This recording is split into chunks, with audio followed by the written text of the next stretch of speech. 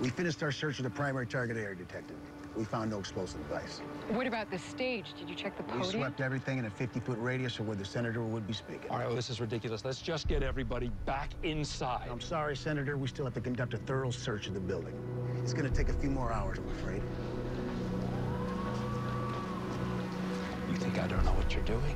You let McManus get away so that he would take me down, and when that didn't play out, you decided to ruin the most important moment of my career. That's not what this is. Now, you saved that for the review board. You have overplayed your hand, and I am going to bury you. Oh, God, Castle, I don't understand. How did we get this so wrong?